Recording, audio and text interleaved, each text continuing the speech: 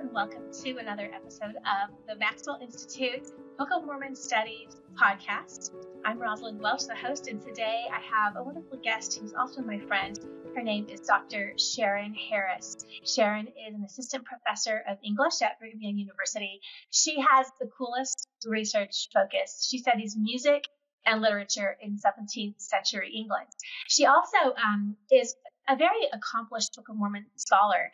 Often we find that people trained in literary readings are already ready to go when it comes to scripture because they're trained in these specialized ways of reading. And so she's written a wonderful book, A Brief Theological Introduction to Enos, Jerem, and Omni.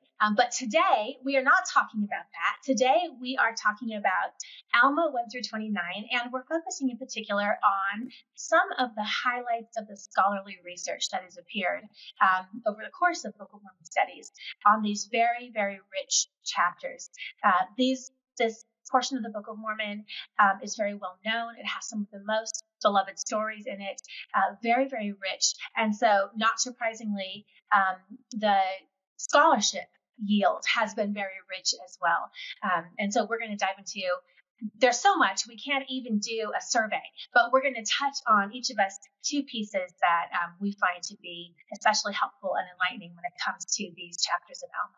So, contrary to my typical practice, I am going to lead off here because we decided that we'd go through these articles roughly in order of the text itself, focusing on the text in the order that we encounter it reading the Book of Alma. So I will start first by talking about a chapter from a book. I don't know how well known the book is, but it should be better known. It's a book called The Voice of the People, Political Rhetoric in the Book of Mormon, and it's by a scholar named David Gore. It was published in 2019 by the Maxwell Institute as part of a series at the time called Groundworks that was really digging into sort of scriptural scholarship, scriptural readings. Professor Gore teaches at the University of Minnesota. He's a Latter-day Saint. He focuses on rhetoric and public affairs. And so he brings that lens of rhetoric, public communication, persuasion, and the public square that we all share. He brings that lens to bear. And in this chapter 3, he's focusing on the story of Nahor, which we encounter, of course, in Alma chapter 1. It starts off the Book of Alma with, on a very dramatic note, with a big bang. So Professor Gore, as I said, throughout this book, he brings to bear questions of public communication and the way that we talk to one another and persuade one another.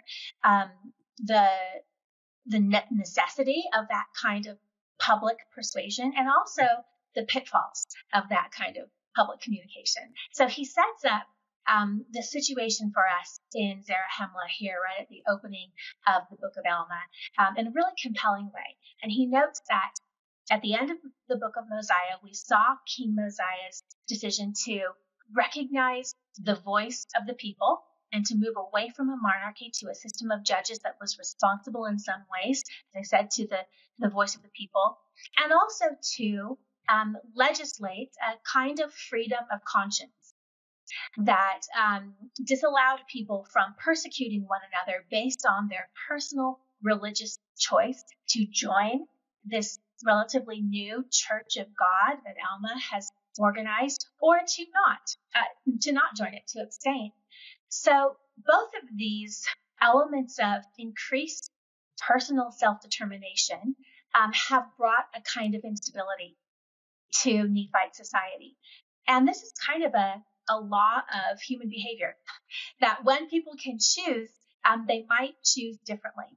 And so in that setting of great social instability and personal choice, the necessity for this kind of contest of belief and persuasion arises. So the importance of public communication, public speaking, rhetoric is really heightened here in this phase of the Book of Mormon. So we see a society kind of divided between Alma's Church of God, which is separate in some ways from the state-sponsored religion that's centered on the law of Moses and the temple, And then other people, the unbelievers, soon to be organized under the figure of Nahor. Because of this increased liberty and this kind of social division, he writes, there remains no unifying social vision or narrative for the people of Zarahemla, but rather a contest of beliefs that occasionally rose to the level of violent disagreement. So this context helps us see Alma's preaching in a different way. We know that contention is bad, but persuasion has to function as the alternative to violence. And so the message that Alma will preach in his ministry, of course, here at the beginning of the book of Alma, he's still the chief judge, and we'll see him adjudicating Nahor's trial. But then once he steps down from the chief judgeship and dedicates his entire time to preaching, we see him using elements of rhetoric and persuasion, responding directly to the teachings of Nahor and countering his claims one after another. This is because Alma knows that preaching the word of God is more powerful than the sword, and responsible public persuasion can be an alternative to violence. So, yeah, can I mention something about that? Yes, this is really interesting to me because in a different project working on the Book of Mormon, I had always heard about the scripture in 3rd Nephi. Jesus comes to visit the Lehite people and teaches that the spirit of contention is of the devil. Yeah. And sometimes that we might think, oh, you shouldn't fight with your siblings at home, when we're children or something like that. And that's all true. I'm not contesting that. But I was curious about the word contention, and I looked it up throughout its use in the Book of Mormon. And almost every time it seems to have to do with social and political disagreements and conflicts that can rise to the level of violence. Mm-hmm. So what you're pulling out, that Alma wants to offer persuasion as an alternative to this inclination to violence as a way of forcing one's will or one's position through society is really salient, I think. Yeah. And we see Nahor, I think, as the perfect embodiment of this idea of contention as a kind of irresponsible form of public manipulation that does, in fact, lead to violence. Right. The story of Nahor is pretty well known, probably from the first chapter of Alma, but just as a reminder, Nahor kind of appears out of nowhere as this very charismatic figure. He begins very deliberately preaching a way of life and an ideology that's in almost every respect directly counter to the theology of the Church of God that Alma has been sharing and systematizing in Zarahemla. And indeed, as he is swelled to great heights of vanity and greatness, flattering the people, Gideon, a really fantastic character that we remember from the book of Mosiah, counters him in public. Nahor is incapable of receiving this kind of public rebuke and in fact instigates violence and ends up killing Gideon. He's then brought to trial before Alma and ultimately executed. So that's sort of the outlines of this well-known story. But Dr. Gore does such an interesting job, first of all, of pulling out the characters of Alma and Nahor as these very stark contrasts, right? Very, very different from each other. But then even more, I think, brilliantly than that, he helps me to understand the opposition between the order of Nahor. So Nahor, he's found a kind of movement, and it's hard to know exactly what form it takes. It has political ambitions, it's clear. It has kind of religious ambitions, but it isn't quite an alternate church. At least it's never called a church, but it's a kind of social order. And more than anything, it's a way of life. It's a way of being that he's trying to persuade people to come to. And in the same way, of course, Alma's Church of God is a church and an organization, an institution, but it's a way of being. When you join it and you live in this covenantal community, you adopt a particular way of life. And so Dr. Gore describes these two different ways of being. The order of Nahor is a way of being that it is in and for oneself. Whereas the way of life in the covenantal church or community is a way of being that is with and for the other. So the order of Nahor is based on selfishness, on class stratification, idleness, lack of commitment, lack of responsibility. Everything about Nahor's personality is kind of amplified and turned into a sort of social way of relating to one another here in the order of Nahor. It's explicitly anti-equality because it lifts up figures like Nahor as popular who don't need to work for their own living.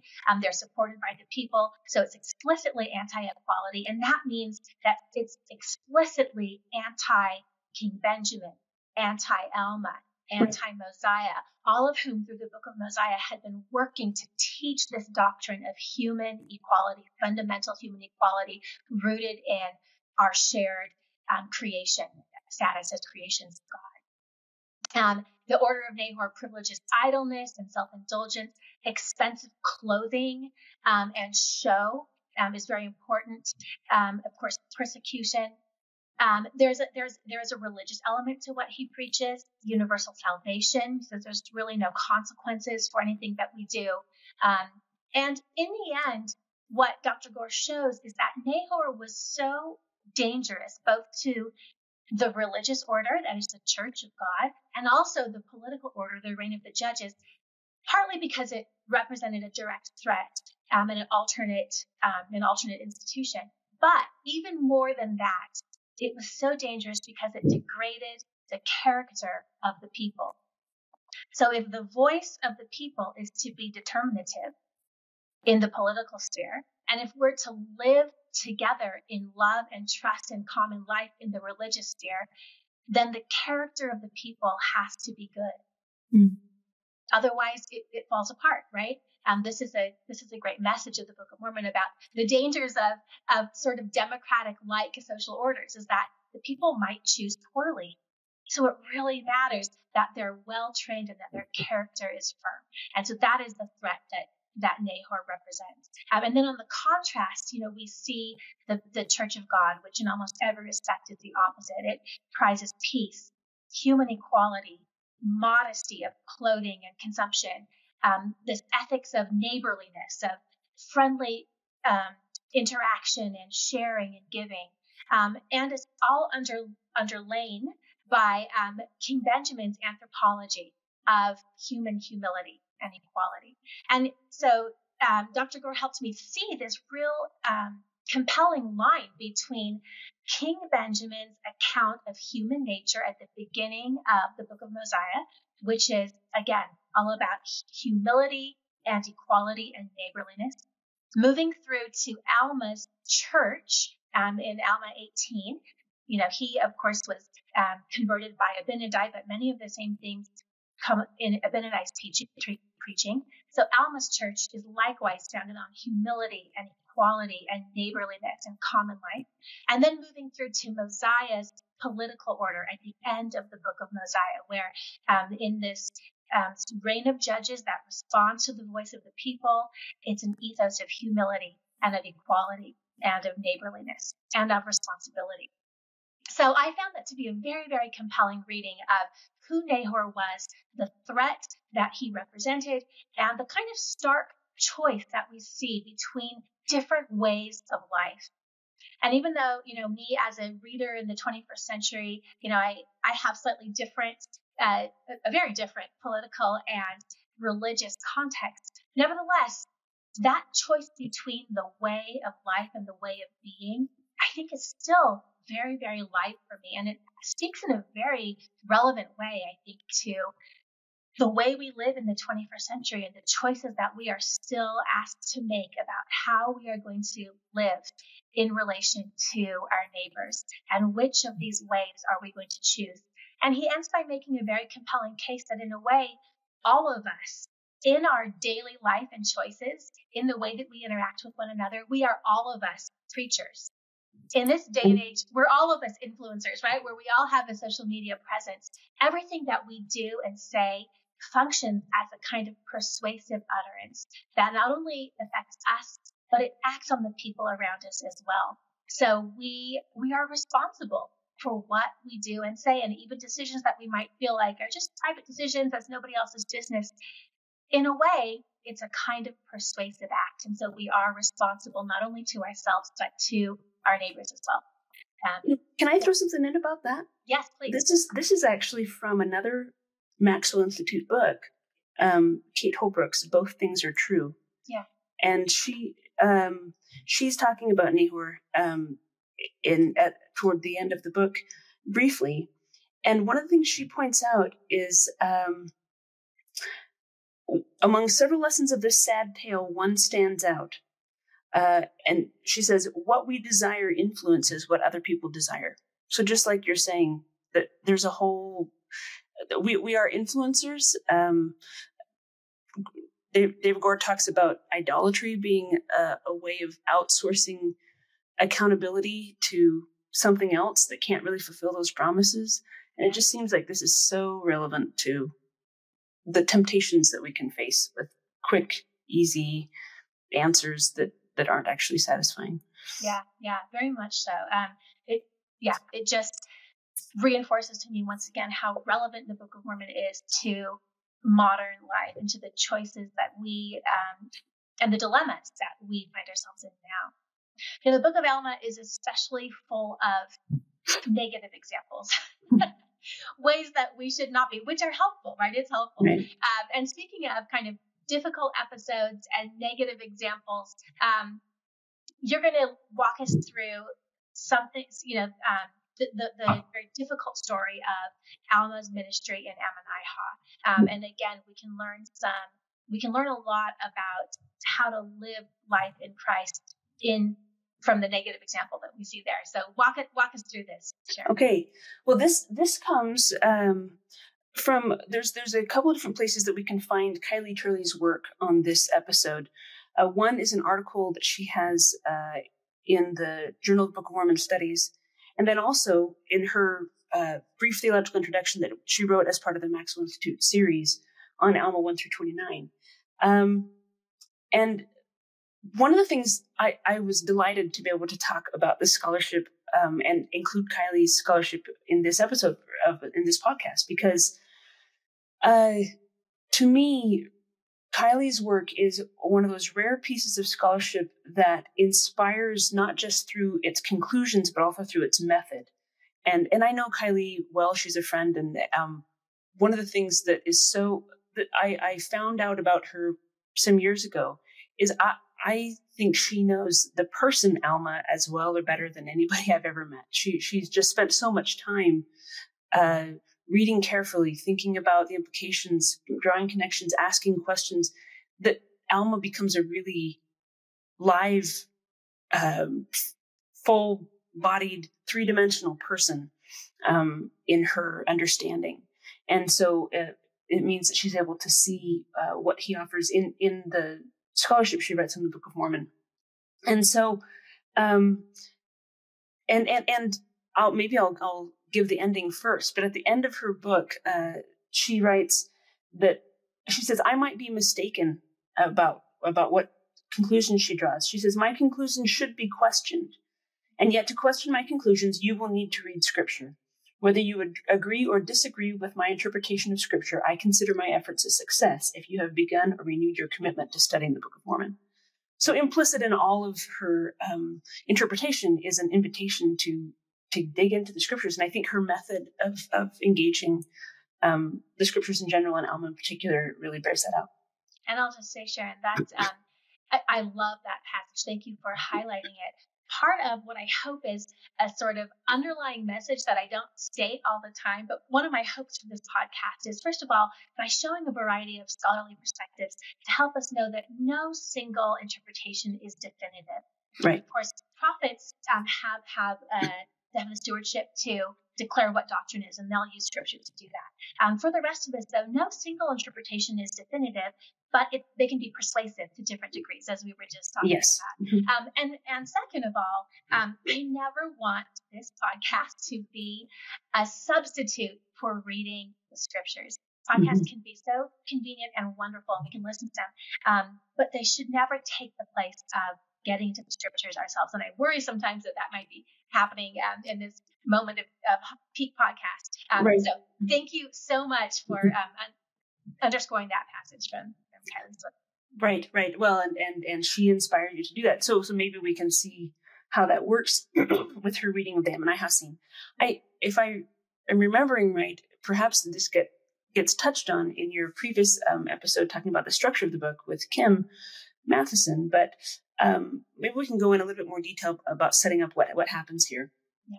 So the scene is that Alma has gone to preach at Ammonihah. He's rejected and cast out, and so he is told by an angel to go back and try again. But he's also told you can go in a different way. You'll find someone who will help you, and this is Amulek.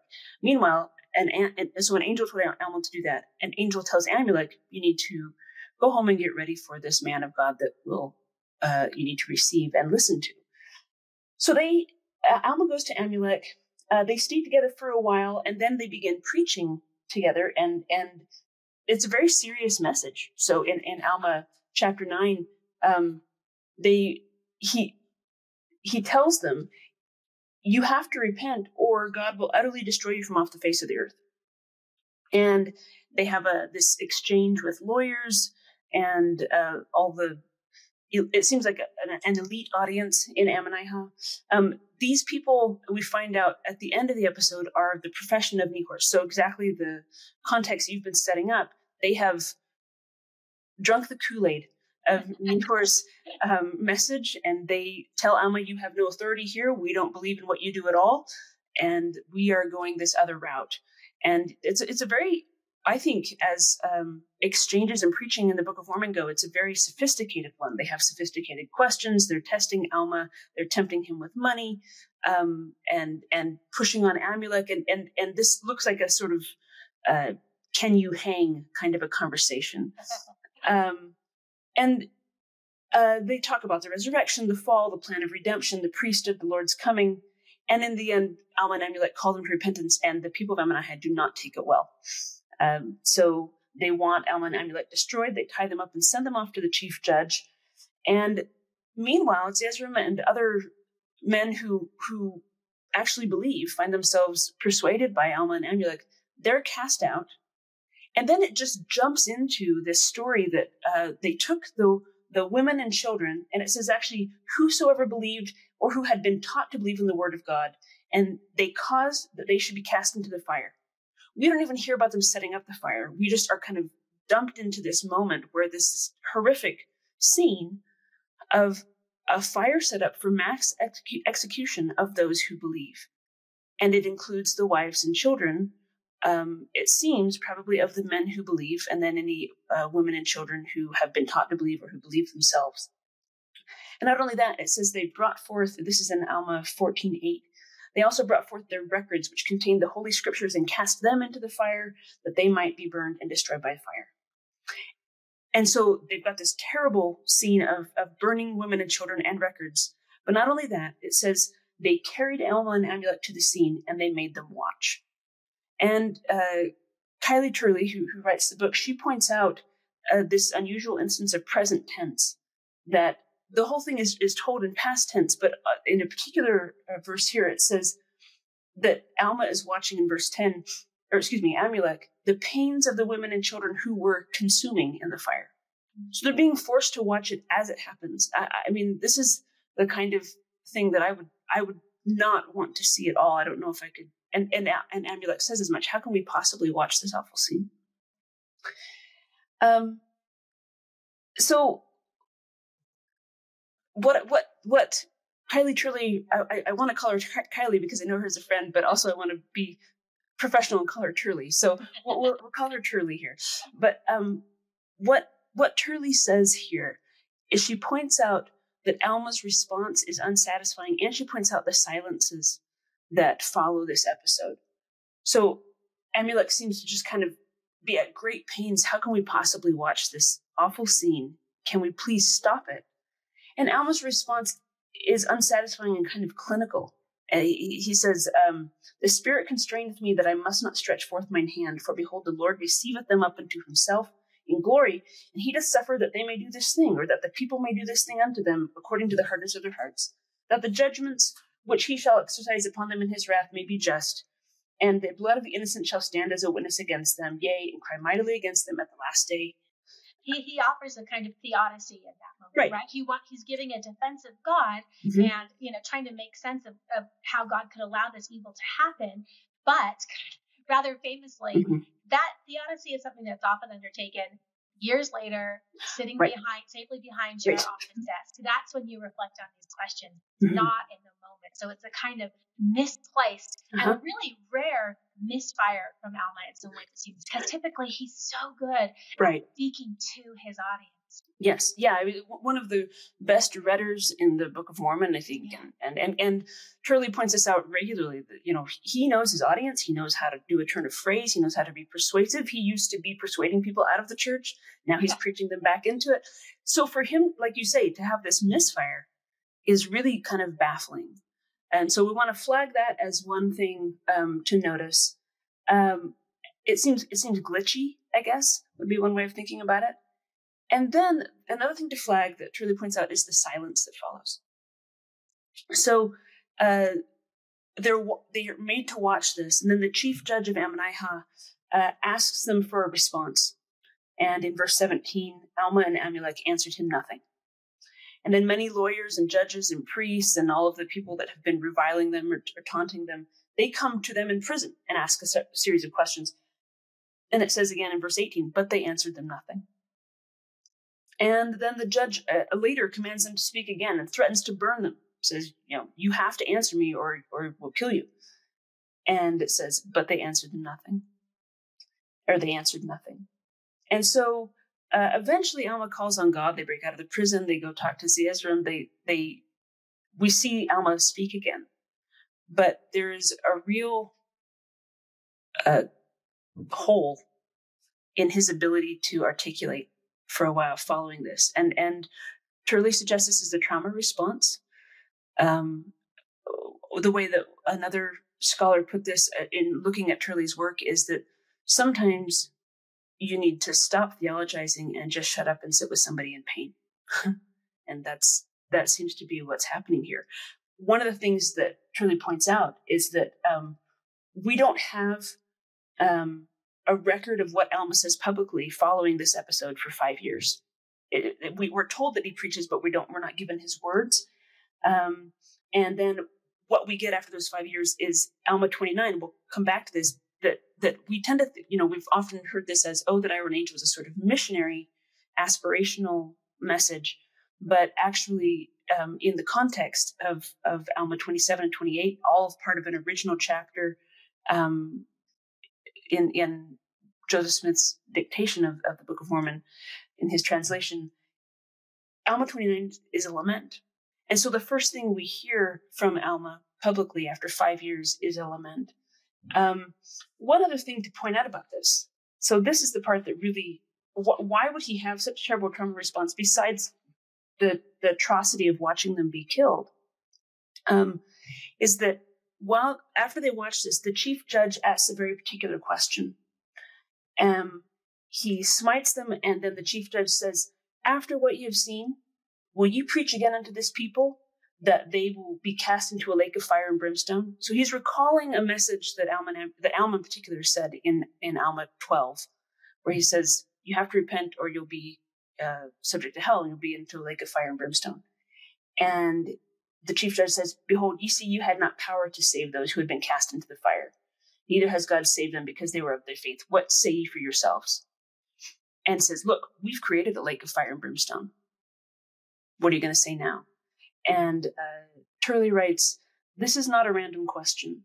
It's targeted at Alma and aims to damage him as much as possible. Most likely Alma and Amulek are watching friends and probably Amulek's family die, very likely his wife and children in the fire. And she writes, still not content, the chief judge ensures that Alma understands the brutal irony at the heart of this horror. Alma's unfortunate gospel metaphor about a lake of fire and brimstone prompts the literal lake of fire and brimstone that burns before his eyes. And so hearing that his words ignited this atrocity silences Alma for days, is the way that Truly reads this, and points out, this was so striking to me, there is at least one phrase he, Alma, will never say again in the Book of Mormon: lake of fire and brimstone. These events redefine his vocabulary. They redefine the vocabulary of the entire Book of Mormon. So Truly cites several instances prior to this where people have used this image, that hell can be like a lake of fire and brimstone. And after people burn women and children alive in a lake of fire and brimstone, the words lake of fire and brimstone are never spoken again by anyone in the Book of Mormon. Yeah. I think I had not appreciated how defining of a social, historical, cultural event this was in the collective experience of the Lehites. That just becomes a thing that is kind of untouchable after this. Yeah, so it's fascinating, and it relates so closely to what we were just talking about with the previous chapter, which is the way that words and reality and persuasion can function. All right, well, let's talk now on the lighter note. After spending time in Alma 1 and Alma 14, let's move to Alma 19. It just feels like moving into a room full of sunshine and light and the smell of flowers and music. Yes. Yes. This is a wonderful article, came out in 2018, written by two professors here at Brigham Young University in the Department of Ancient Scripture, Nicholas Frederick and Joseph Spencer. Both of those names and faces will be familiar to people who have been watching the podcast all along. They wrote an article called John 11 in the Book of Mormon, and it was published in a journal called Journal of the Bible and Its Reception. This is notable because it's an academic, it's a secular academic journal, mainstream academic journal. I love it when scholars are able to put the Book of Mormon in all of its beauty and strength before the secular world, the academic world, and show that it really, really can stand up to the kinds of lenses and scrutiny that the academic world brings to bear. So it was notable for that reason.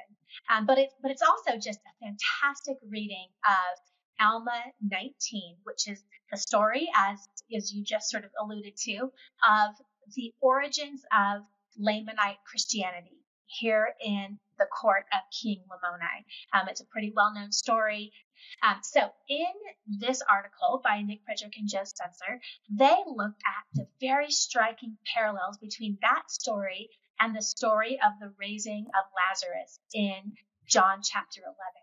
So structurally, you can see that it's very, very similar. There's two men in John 11. It's Christ and Lazarus, and two women. In John 11, it's Mary and Martha. Of course, in Alma 19, it's Ammon and King Lamoni, and then the queen and Abish. And so there's this moment of raising from the dead. There's a moment of the display of great faith. So structurally, we see the parallels, but even more persuasively than that, there are at least 5 specific phrases that appear in Alma 19 that also appear in John 11. So we can see that there are these clear verbal parallels. So the phrase "he stinketh," right? The question of whether or not the person who is dead is really dead or not. He is not dead, but sleepeth in God. So the idea that actually they're not really dead, they will be raised. He shall rise again. Believest thou this? Again, the question of faith and belief. Cried with a loud voice, and there were many that did believe. So the effect of this episode in stimulating faith in those who watch. So these clear verbal links make it very, very persuasive that there's something deliberate going on between Alma 19 and John 11. And these scholars make the case that Alma 19 represents a very, very sophisticated and subtle reworking of the story of Lazarus, not in a random way, but in a targeted way that makes a specific theological point. It makes that theological point not by speaking in theological language, but by revising the story very, very subtly. And so they walk us through each of these verbal parallels, and I won't do that in detail here, but they do it with an eye to seeing similarities and differences, particularly in the questions of, number one, who is the Christ figure in Alma 19? And what they find is that actually it's not totally stable. Different people in Alma 19 step in and out of the figure that Christ plays in John 11. So first of all, of course, it's Ammon, who is teaching and inviting and commenting on the faith of Lamoni and the queen. But then later in the story, both Abish, who, as I just mentioned, is the one who actually touches the queen and raises her from the dead, and then the queen, who cries in a loud voice, which is the phrase that's used that for Christ when he summoned Lazarus from the tomb. Both of them, these two women, step into the role of Christ in these parallel narratives. It's really kind of incredible, you know. It is incredible, yes. And so they draw from that this very important theological conclusion about Alma 19, and that is that we should see Alma 19 as the Book of Mormon's central and principal contribution to questions about women and religion. And it's so significant that the male Christian missionary Ammon, who at first, is unquestionably the Christ figure, surrenders his role to these two different women. One is a woman, the queen of high social standing, but the other one is a woman of low social standing, and both of them are racially other from the perspective of the Nephites. So we see here played out in a story what Nephi had prophesied many hundreds of years ago, that Christ denieth none. He inviteth all to him, male and female, black and white, bond and free. So we see that prophecy specifically played out here in the generosity with which Ammon is made to surrender his prominence as the Christ figure to the queen and to Abish. So it's a very, very beautiful reading of Alma 19. And I love it because it's a subtle but so effective defense of the Book of Mormon. It shows without a doubt that what's happening in Alma 19 is not a kind of facile or cynical plagiarism of the Bible, but it is a very careful conversation, revision, teaching, and clarification of the Bible, just as Nephi said that it would be when he foresaw the coming forth of the Book of Mormon to stand hand in hand and testify of the Bible in the last days. This article shows how that is the case, and it shows the deliberate and sophisticated theology that is behind the intertextuality between the Book of Mormon and the Bible. Yeah, that's really beautiful. Yeah. Good. All right. We are, we're racing on in our time here. So I want to shift gears now, Sharon, and let you share one last really, really wonderful and powerful piece of scholarship about this first half of the book of Alma. Yeah. So there's, there again, with the previous one, Turley had written both an article and a book about this. And similarly, David Pulsifer has written an article that is in the Journal of Book of Mormon Studies called Buried Swords, but also with Patrick Mason, this book, Proclaim Peace, The Restoration's Answer to an Age of Conflict. This is co-published by the Maxwell Institute and Deseret Book, and I recommend it so highly. It looks at peace building, and in particular, like, what does it take to build peace, and with a sort of mounting analysis of what active nonviolence can do. Now, this seems to be something that we haven't typically engaged culturally as members of the LDS Church as much as we could, given some of the stories we have in scriptures, and that's what brings us to this work for this part of Alma. That in the story of the anti-Nephi Lehis, those who converted to Ammon's message and Aaron's message, all the sons of Mosiah and their preaching to the Lamanites. You get this group of Lamanite converts who refuse to engage in violence with those who are opposing them. So you have the converts, the Anti-Nephi Lehies is what they call themselves, and then later the people of Ammon. And they are attacked by other Lamanites.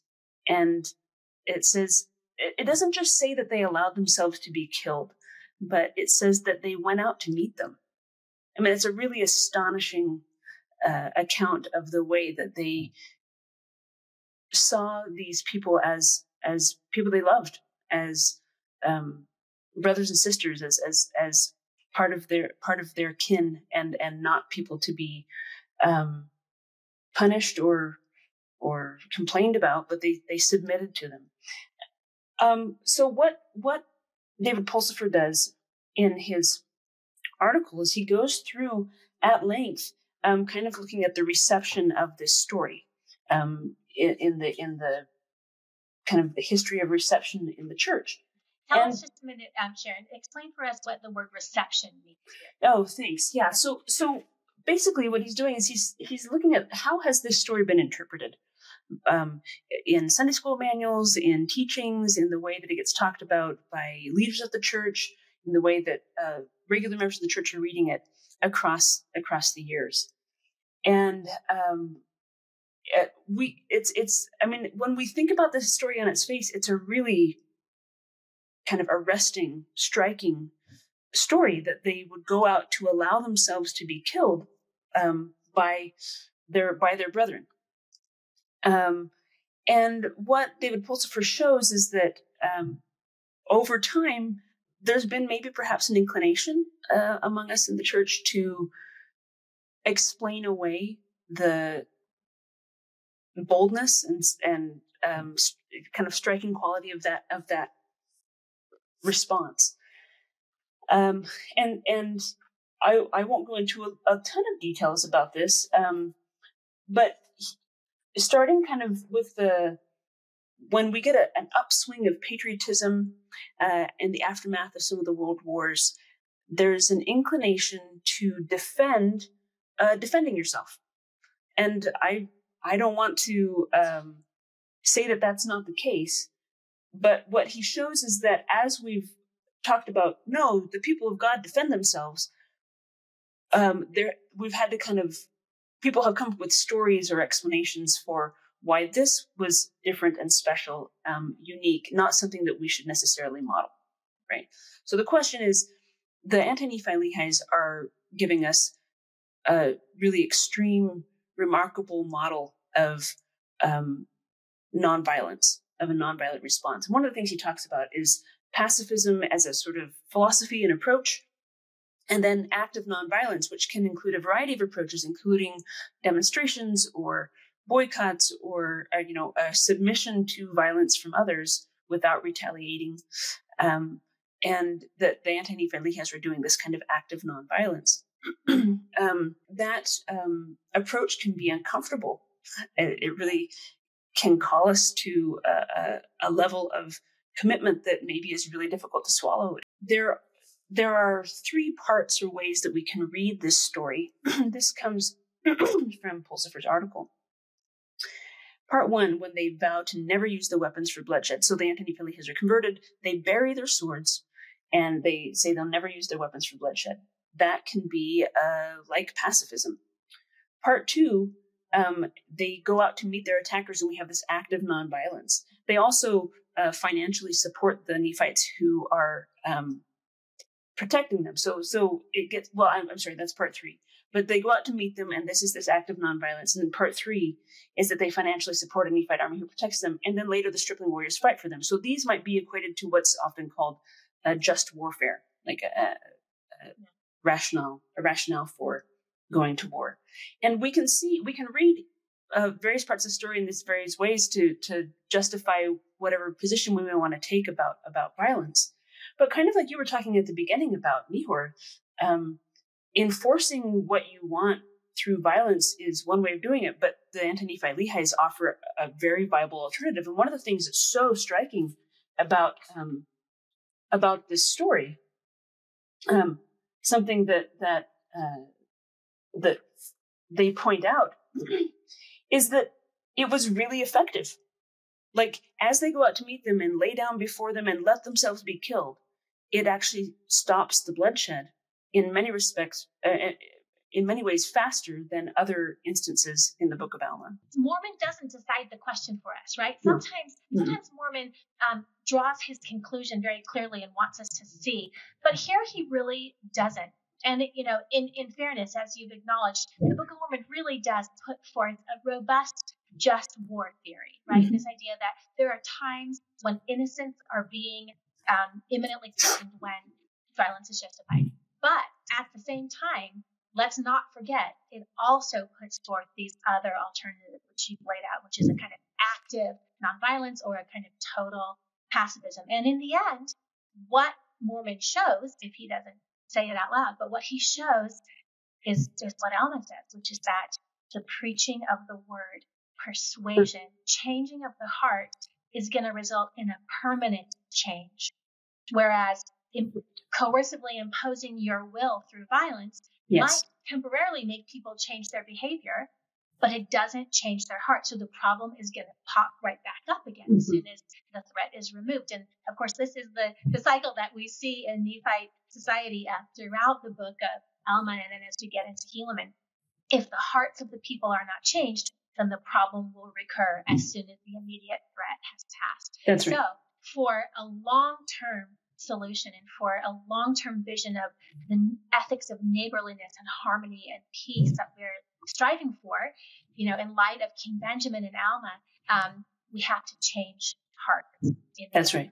And that is what the Anti-Nephite Lehi's Act does. It changes the hearts of their would-be attackers. Some of them. Right. But at great cost. That's right. Right. Yeah.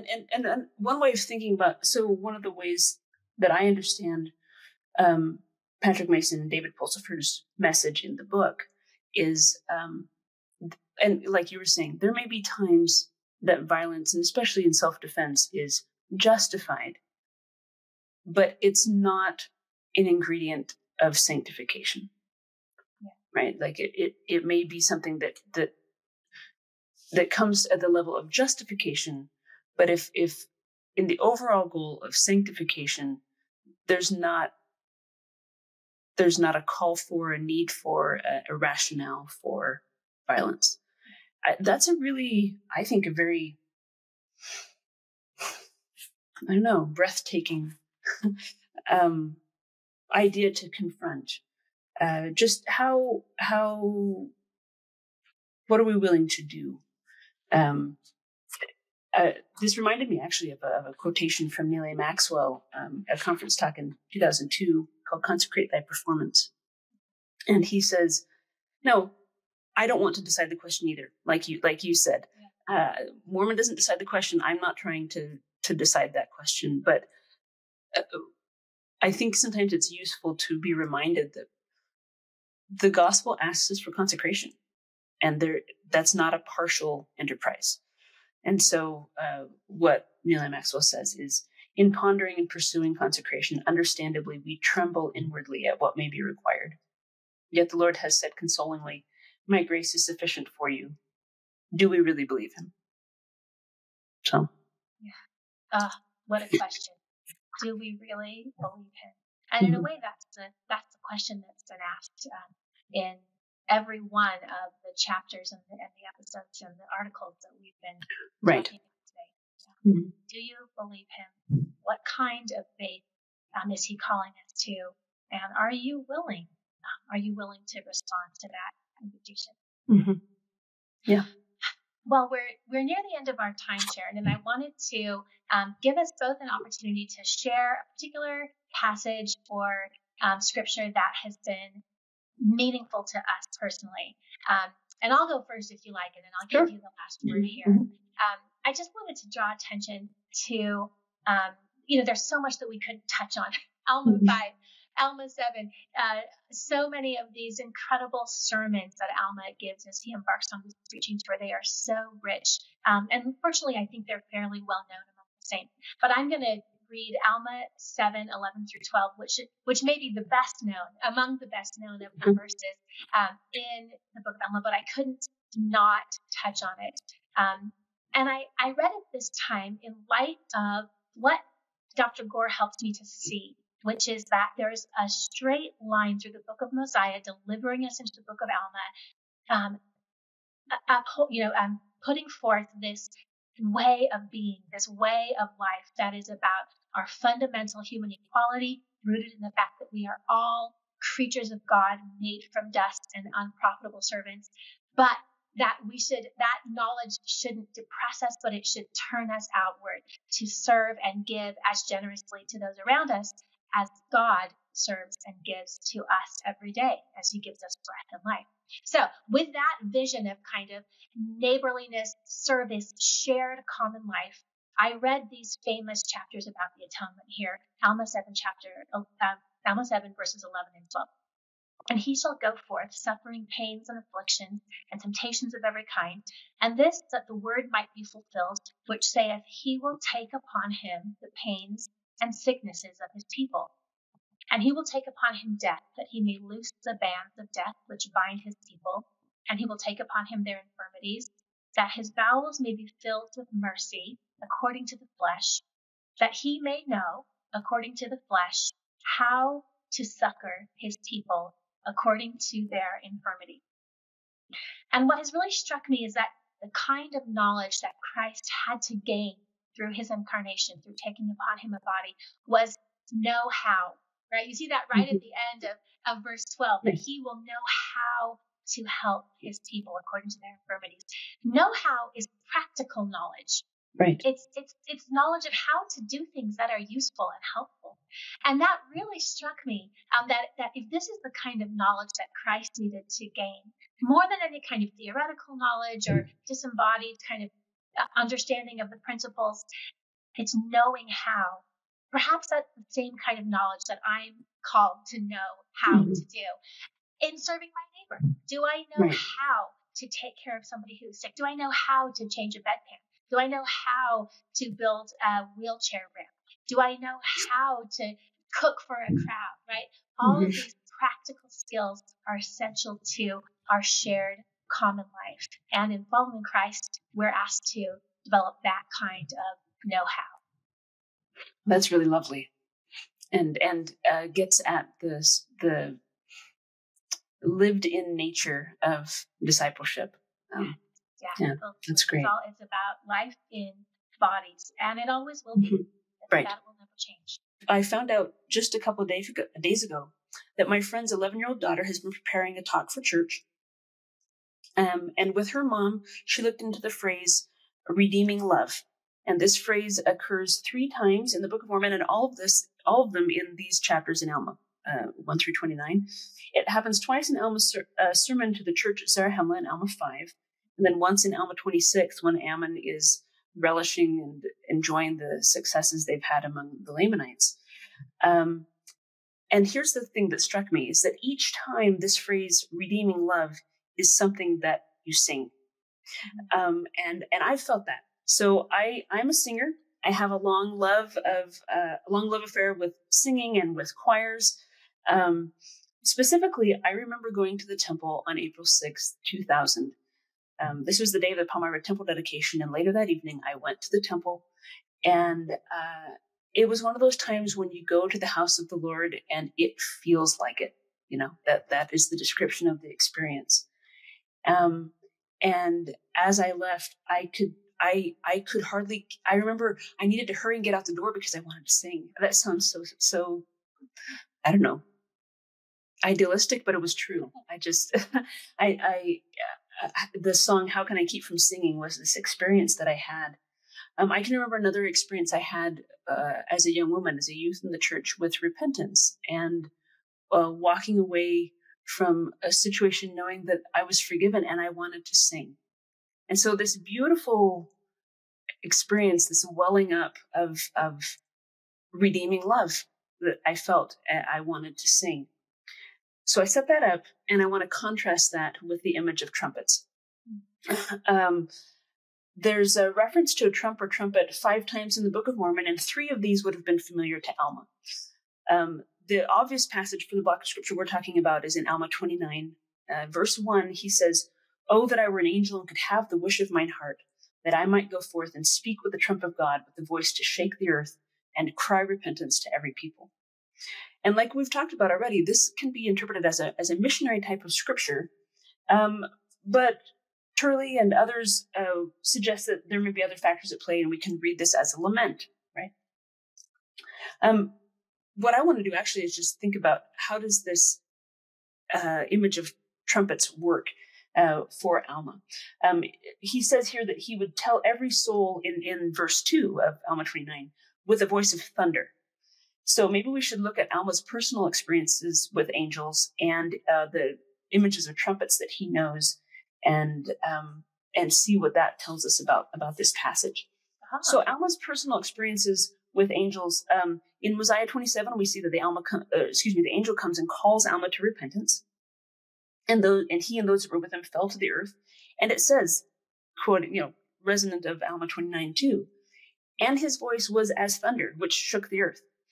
So here's a voice of an angel that's thunderous and shaking the earth. In Alma 8, the angel appears to Alma and commands him to return to Ammonihah, and he does this speedily. Alma 10, an angel appears to Amulek, and Amulek obeys. And there are other teachings that Alma has about angels, but in terms of these personal experiences that he has, angels seem to be these beings that make people obey, like they get results. And so that's the idea about angels. Looking at the idea about trumps and trumpets in the Book of Mormon, in Mosiah 26:25, Alma the elder is praying to know what to do about people who are rejecting the church. And the Lord answers him and says, "When the second trump shall sound, then they that never knew me shall come forth and stand before me." And it jumps into this moment in the judgment and resurrection, and it skips the first trump of the people who are faithful. It goes right to the second trump of people calling forth those that never knew God, never knew the Lord. Here's one more. And in the record of the Jaredites, Alma would have known this record because we see him talk about it to his son Helaman in Alma 37. But in this passage, the armies of Coriantumr invite the armies of Shiz to battle with a trumpet call. So in these examples, trumps and trumpets are powerful, inescapable, and severe summonings of some kind. They herald or spell out bad news, at least in these examples.